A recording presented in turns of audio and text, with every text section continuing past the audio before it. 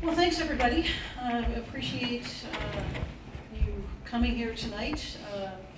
I appreciate the workshoppers for staying awake this long. We appreciate your efforts. I see you yawning. Les worked us all pretty hard here. Let's see. Just to get things rolling. How many people in the audience were not workshop participants? This is all fresh and new. Okay, great. Welcome. One of the questions that I think has arisen in everybody's mind is this seems to be a very serious endeavor. We are talking about very important and very exciting concepts in physics and in engineering, and we're talking about things that need formulas and hard math and all of this kind of stuff to deal with. Why are there science fiction writers here? Why is this important for the science fiction writers to be here? I think we've seen some answer to that in the presentations and in Paul's presentation already, and that is because a lot of scientists and engineers and people who were involved in the aerospace industry became excited about these topics from reading science fiction. All right, so people in the workshop and scientists and engineers who are here not in the workshop, how many of you read science fiction when you were young? Oh yeah, okay. So I think that answers part of the question, why? There is a beautiful and lovely feedback loop in the science fiction and science community. The science fiction inspires the scientists, but the scientists inspire the science fiction writers. And it's a collaborative process, and that's one of the things that I love about science fiction and about how science is done, is that it is a collaborative process. It's an exciting exchange. It's that fire, catching fire that Paul was talking about. And this is how it's done. So you get science fiction to inspire scientists who inspire science fiction writers, et cetera, et cetera, et cetera. Why this is important is part of what I hope our science fiction writers on this panel will talk about. Why is it important that we talk about getting off the planet, that we talk about establishing a solar system space industry, and why particularly is it important that we go interstellar? So I'm going to make that challenge, that question to the panelists, but first let's find out who the panelists are. So starting on my left, Dan Hoyt, if you will tell us a little bit about yourself. Here's Mike. Yeah, Mike. My name is Dan Hoyt. I am primarily a computer scientist. I also do write science fiction. Talk into the mic. Is it working? I am. It might not be. Put it up close to your lips, like this. I think that needs to be. Then on. Push and hold the red button. See? Yeah. Is that better? Yeah. Yeah. My name is Dan Hoyt. I am primarily a computer scientist. I have a background in mathematics and in computer simulation of rocket trajectories. And I write science fiction as well, mostly short form at this point, although I do have some other things coming out at some point. All right. Sarah? I'm Sara Hoyt, and I have absolutely no background in science, except for having stolen my brother's physics book. And I thought the problems were lots of fun, and I couldn't since I did them in the train, I couldn't understand why I didn't have a boyfriend. Crazy. So, yeah, I know, strange. So, but I grew up to take languages and literature. However, I grew up reading Heinlein and other science fiction writers, and I write science fiction. This is, as Les would put it, highly speculative. But there is a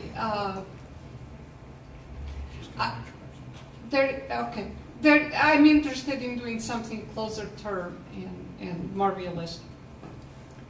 Yeah, hi. Some of you heard me earlier. I'm Les Johnson. I'm the chair of the TVIW, but as a science fiction writer, I feel like I'm paying back. I grew up reading science fiction. I have been a science fiction fan since I was old enough to utter the word science fiction. Worked in the science fiction section of a bookstore in high school, which was a dangerous thing to do. Not a good way to earn a lot of money and keep it when you're also managing the books that are in the store. But I started writing science fiction a few years ago after I was writing popular science books, and I go to a lot of science fiction conventions talking to science fiction writers. And what I try to write about is a realistic things that might actually happen in space. So nearer-term space adventure, like a near-term mission to Mars, all the way out through interstellar travel in stories that I edited a collection of that are by various writers who, by mandate, were exploring how we might go to the stars using known laws of physics. No warp drives, no instantaneous stargates to get us from one place to the next. You know, how might it really be done? And so my mission, as it were, is to entertain and hopefully educate a little bit as we go, because I'd like to see that next kid get hooked. And I work for NASA, and believe me, we need that next generation of scientists and engineers. Tony? Is this one? Yes. Toni Daniel, and I have no science background, but I was reading Asimov's and analog science fiction magazines in my graduate English classes, and to piss off the instructors. And that's when I probably knew I was going to be a writer rather than an academic. Been doing that. I'm also editor of Baen books, but she's my boss. That's true. Yes. So if you don't like what he says, you have to blame me. So, Paul, you want to talk about a little bit? One other thing I mentioned, I'm a writer and not a scientist. By way of background, my graduate work was all in medieval languages. I mean, I was in a totally different world professionally, and yet this notion of starflight stayed with me all through my life. So returning to it later made great sense. And I think one thing I found with the interstellar community, a lot of people in various walks of life do have an abiding interest in our future in space, and in particular in this great challenge. So I think I'm not unique in that regard. Well, I think that's what we're here to answer. I think why in particular science fiction?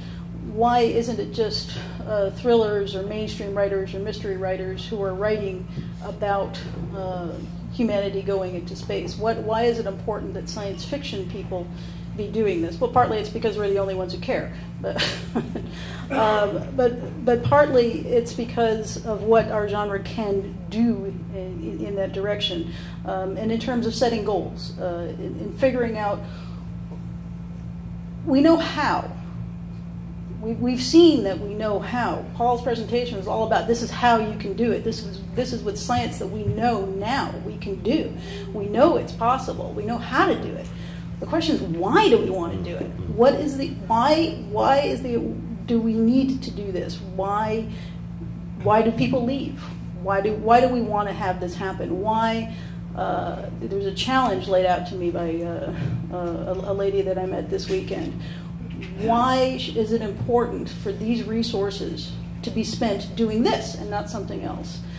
So I'd like the members of the panel to talk about how what inspiration they got from this conference and how they're going to turn that into the dreams for the next generation of engineers and scientists and writers to have. I'll start with Toni.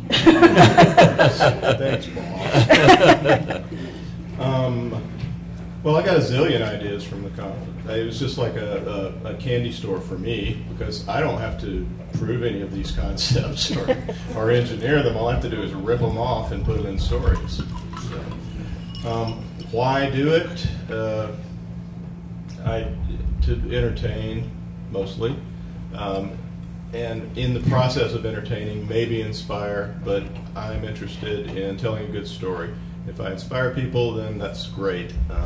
But I want them to be able to spend the 10 hours it takes to read a book, or 2 if you're fast or whatever, enjoying it and having a good time, and using a plausible, putting somebody in a plausible future. Really lets it makes you feel like you're there. You know, in a fantasy story, it's fun, but you know it can never happen. In a science fiction story, it's plausible. It may not be scientifically accurate because some of us are English majors, but you know, but we're good at making it seem plausible. And when you put somebody in that space, it opens up their imagination to all sorts of things beyond that. So they build out the world themselves that the science fiction writer sort of pretends to suggest, and especially people who have scientist proclivities will build it out in ways the writer never imagined, and create perhaps a future that really it will be. Yeah. Okay. Paul, you want to field that? Yeah, let me say one thing on that. I write primarily nonfiction. What really works for me is that I get a lot of feedback on my website. Often I'll hear from kids, and they'll tell me that what they're reading, they'll say, I don't really understand this, but I want to do this. What do I need? And so I'll recommend books to them and so on. But that engagement with the younger generation is extremely significant to me. Science fiction does that because kids get hooked on science fiction, but they're also getting hooked on science fact. And every time I connect with one of them, I feel like, yes, you know, this is really good. I did something today with that article. Reached at least one young student who might make it a career out of this, or maybe not, but at least it influenced his thinking, and that gets around. You know, you build these things one at a time.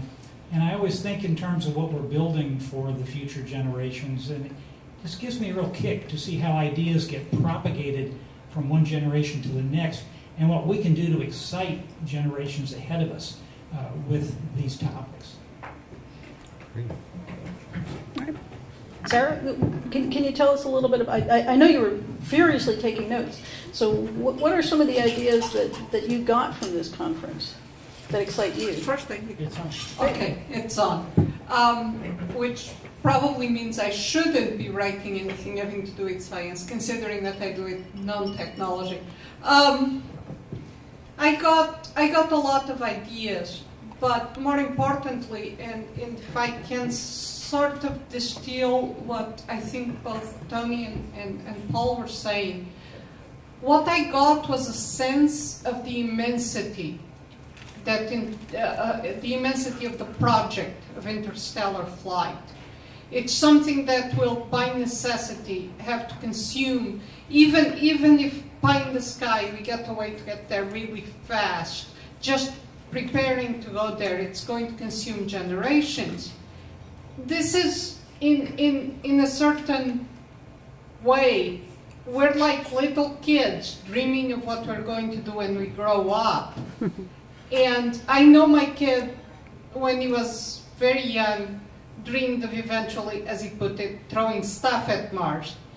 And this has propelled him. He was an indifferent student because most of the stuff in school bored him. But it has propelled him. He is getting a dual engineering degree in electrical engineering and mechanical.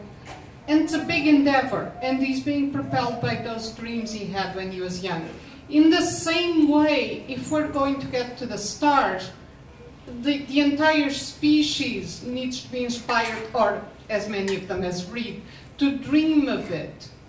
And we're the people who create the dreams of the species that hopefully will propel a generational endeavor to reach for the stars. Hopefully. If I can expand on that a little bit, yeah, I was going to say also it's for the kids, specifically mine, but also in general, all of the kids.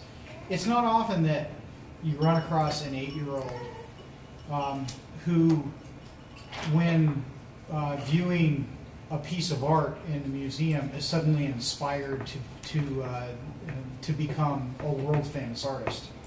But you see a lot of people who read science fiction and then are inspired to go into the sciences, and I think that's very important for them.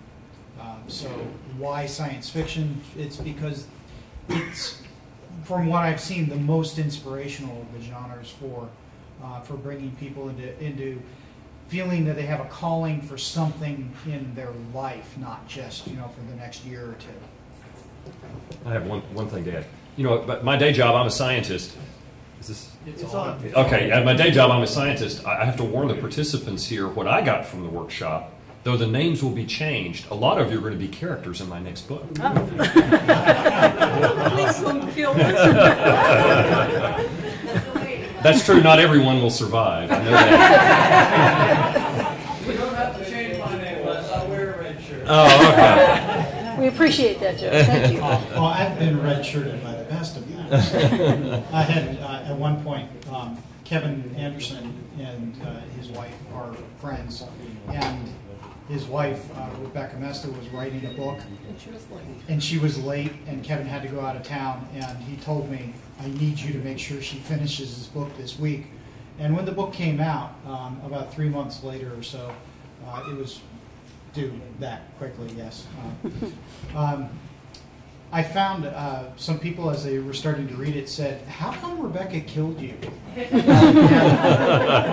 don't know. I'll ask her. I called her up and she said, did I kill you? I don't remember doing that. Apparently I was such a pest that she killed me without even thinking about it. You were an effective editor. You were doing your job. You died in the line of duty.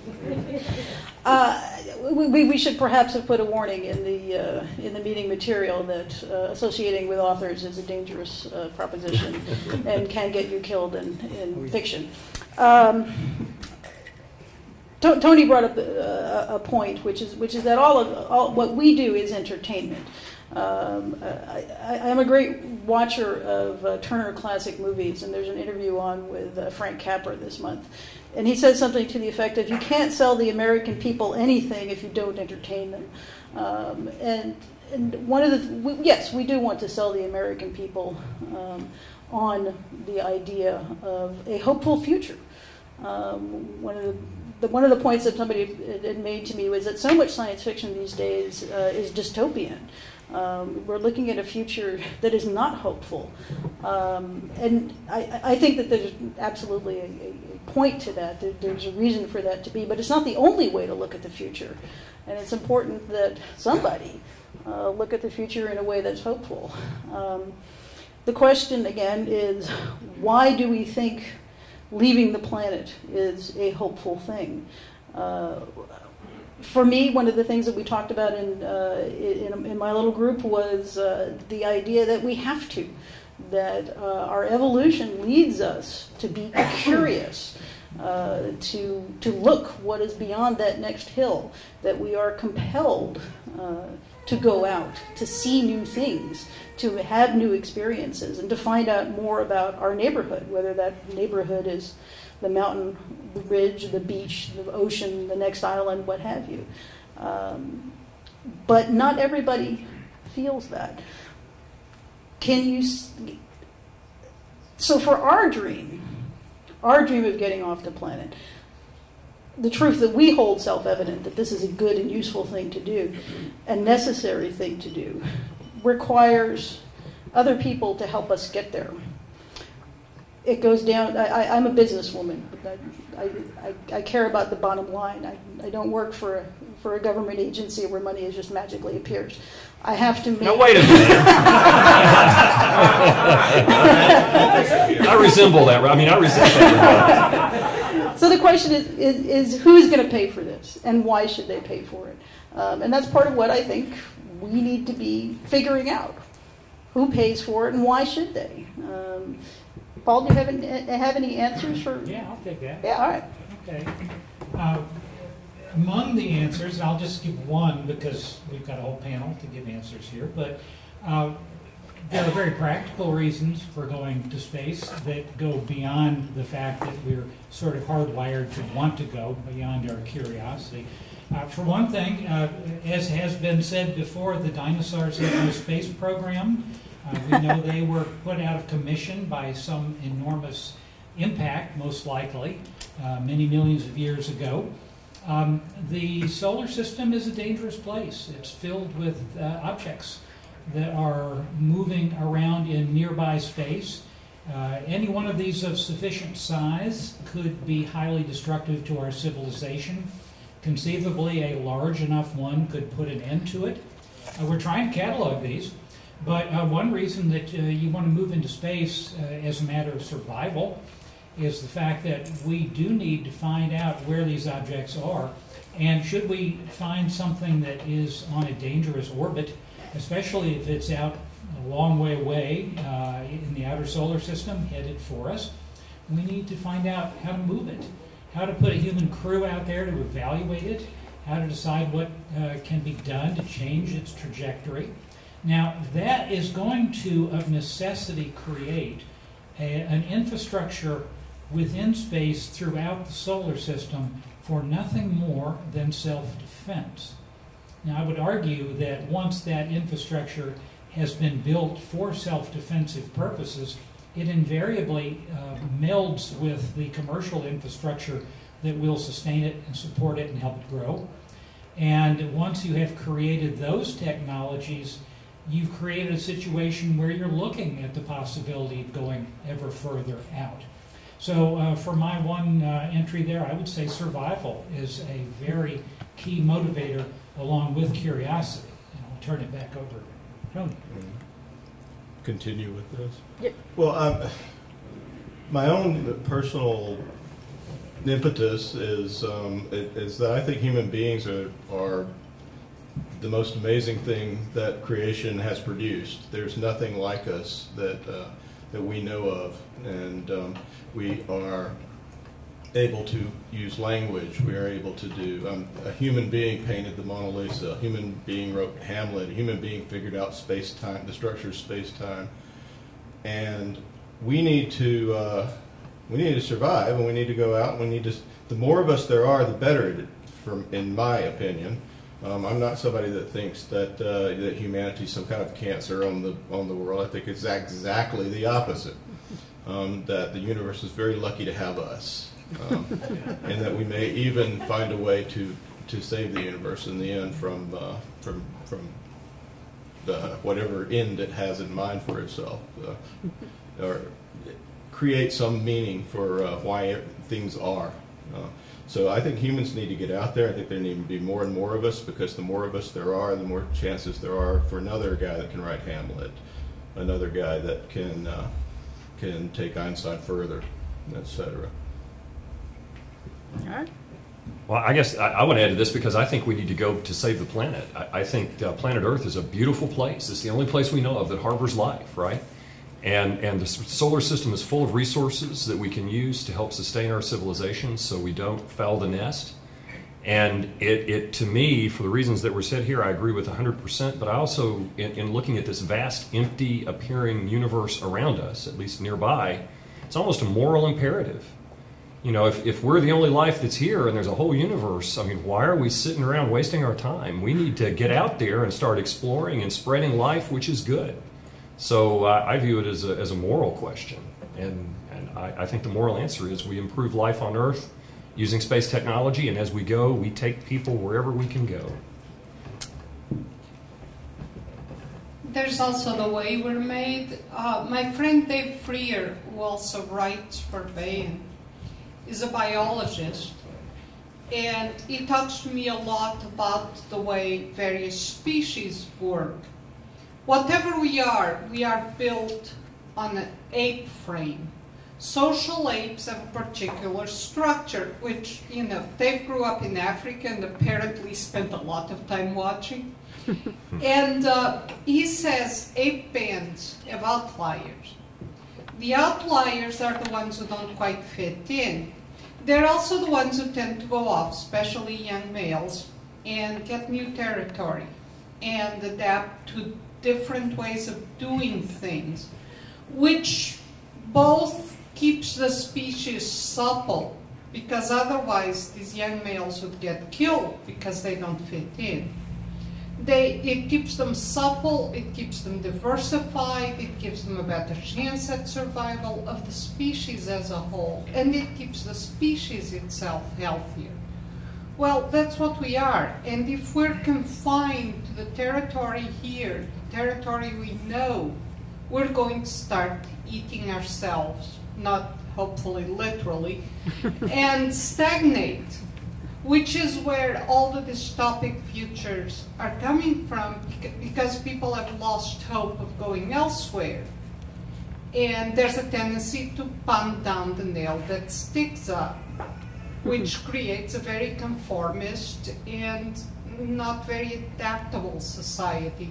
So for the sake of those who will go and those who will stay, we need to go.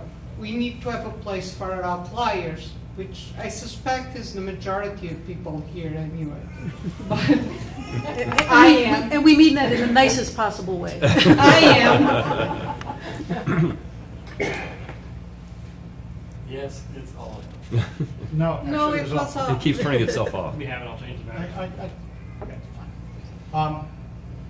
Well, those are all great answers. I don't know what else to say to that other than there's some kind of an appeal to being the cantankerous old man that says, "Hey, you kids, get off my asteroid."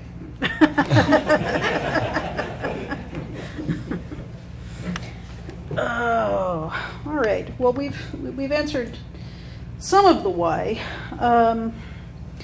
I think there's a lot more why to be gotten to.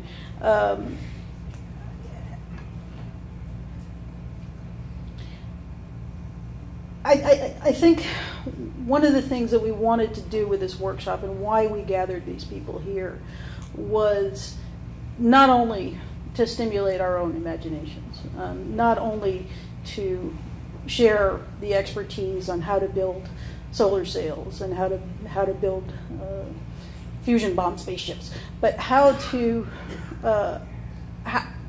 but to inspire us to also find out how we can go out and talk to the rest of our friends, our communities, our people about these things that are so very, very important. And I hope that our science fiction writers will be part of that, but I also hope our tech guys will be part of that too. And when a science fiction writer calls you up out of the blue and says, "Hey, can you take a look at my spaceship? Will this work?" You guys will help out. Okay. And and Andy is volunteering. You look at my writer's spaceships and you tell them if they'll work out. I have some questions from the audience. Yeah, all right. So I think at this point, let's field some questions for the audience. Can we play Stump the Writer? That's always fun. Yeah. Questions? Too easy to stump the writer? All right, well, I'll ask, how many people out there have read Robert Heinlein? Yeah, okay. How many people have read Lois Bujold? All right, well, the people who have read Heinlein and haven't yet read Bujold need to go read Bujold right now. I think it would, yes, question. I have a question. And I'm doing it because I have a little bit of extra knowledge, but... What? Pretty dangerous.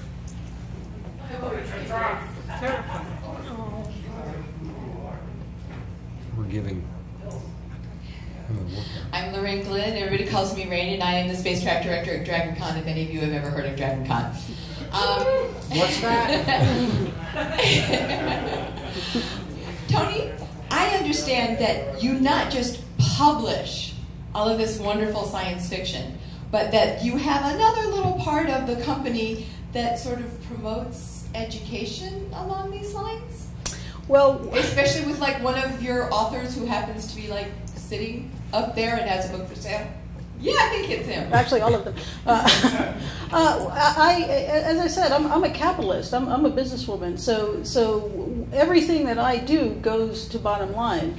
And yeah, I publish on our website. I publish nonfiction, and my brief for the nonfiction is things that I think will be of interest to science fiction readers, which is a very broad range of things. And a lot of what that is are nonfiction, and we are certainly hoping to get a lot of publications for the website out of that.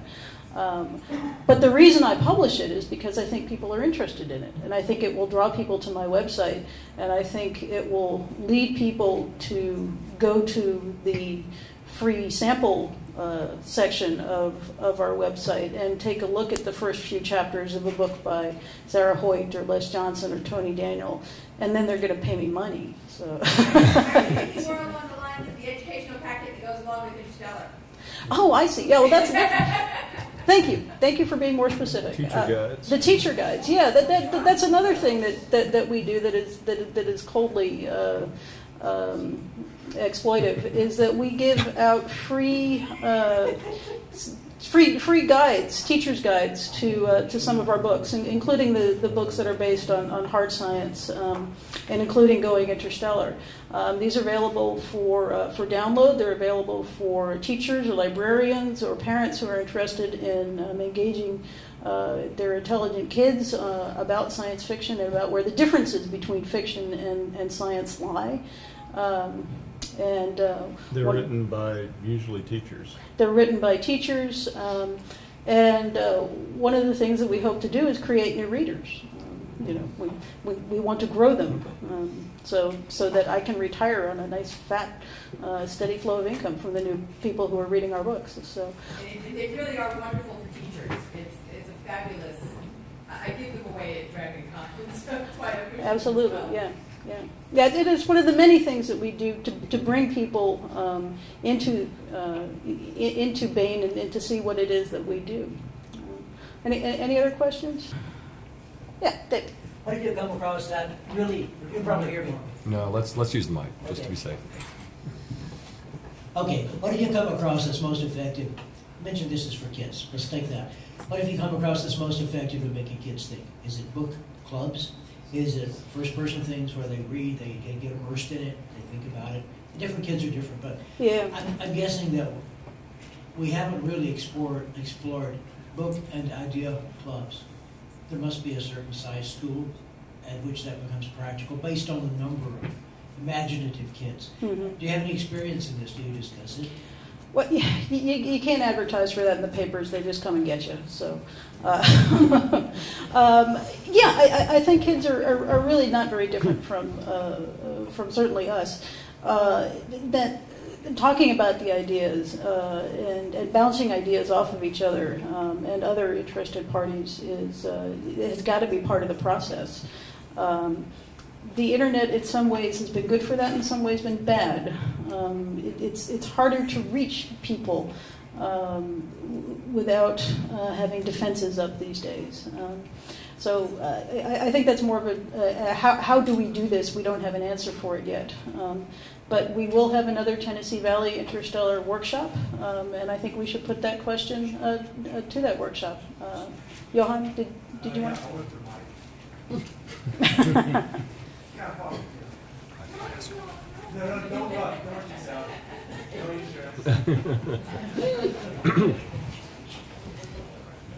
Okay, so I'm thinking back what they were saying, and basically it's Harry Potter. That book was a tremendous popular with kids. Mm-hmm. Even my nephew read it when he was 6. Okay, how can we have a kids science fiction on the same caliber as Harry Potter? If I knew that, then I would probably be on my private island somewhere. It is, and I think one of the reasons why Harry Potter was so very successful, other than just the magic of any best-selling author, is that Harry Potter and his friends solved problems. It was one problem-solving thing after another in that book, and I think that's got to be part of what we do because humans like solving problems. It's fun for us. So that's my advice to the next would-be science fiction bestseller is include that in what it is that you do. All right, well, I think we're going to wrap up. Thank you all for coming and for listening to us. We really appreciate it. And as my friend David Drake says, go do good things.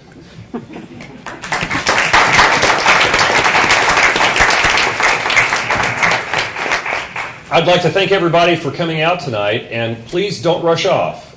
If you're interested in talking to some of the authors, we're all going to hang around. Barnes & Noble has the books for sale. Please remember to use the coupon, because the coupon, we're an educational organization, and we'll get part of the proceeds. I think you'll enjoy the books. We'll be up here to do a signing.